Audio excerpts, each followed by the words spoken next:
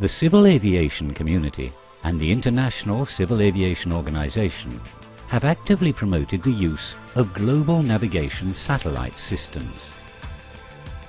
A wide array of applications have already demonstrated the enormous benefits to be gained from onboard GPS receivers, including safety enhancements.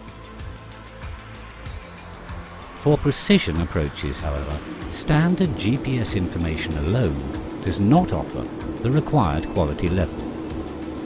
The Ground-Based Augmentation System, GBAS, is a system that provides enhanced GPS positioning to aircraft with the accuracy, integrity, continuity and availability that precision approaches demand.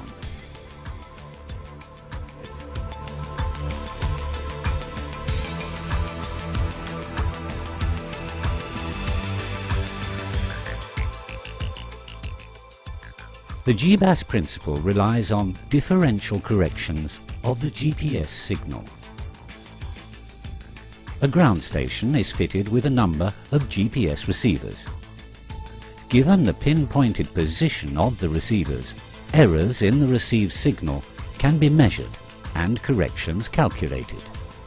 Together with final approach information, these corrections are transmitted to the aircraft via VHF data broadcast. The aircraft thus benefits from accurate lateral and vertical positioning, enabling precision approach and landing operations. Why is GLS or differential GPS such a good system?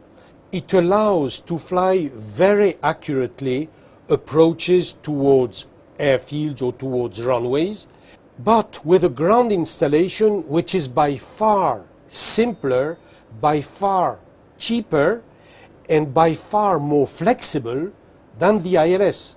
The ILS is a fantastic system, but the ILS, I mean, for each runway you need to have antennas, you need to have calibration exercises every year, etc., etc.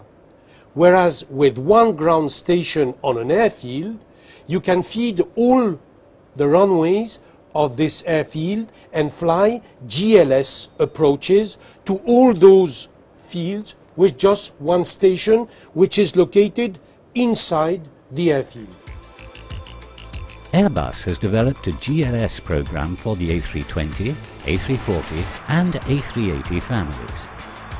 An intensive flight test campaign has been carried out in Toulouse, with some additional flights in Sydney. Also, under the European project Optimal, additional tests on interoperability and geographical impact have been conducted in Malaga, in Spain. On board the aircraft, Airbus has chosen to integrate GLS like the ILS, capitalizing on existing aircrew practice. The procedure, the displays and the warnings are all the same as for ILS, keeping GLS training to a minimum.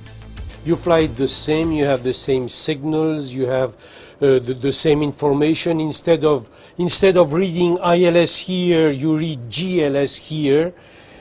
Instead of having here a frequency, you read what we call a channel.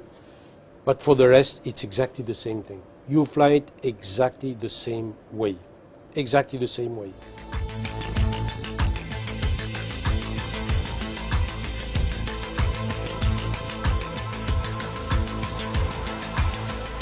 GBAS systems are disseminating precision approach practices throughout the world.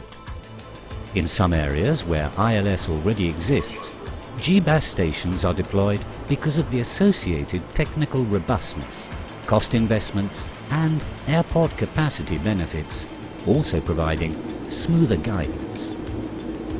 The A380 has now been certified for Cat 1 Autoland, and several A380s will be delivered in 2008 with embedded GLS capability. The company's next step is to obtain GBAS Cat 2 and Cat 3 minima as soon as possible, demonstrating Airbus' commitment to worldwide GBAS research and development and fully releasing the potential benefits of GLS.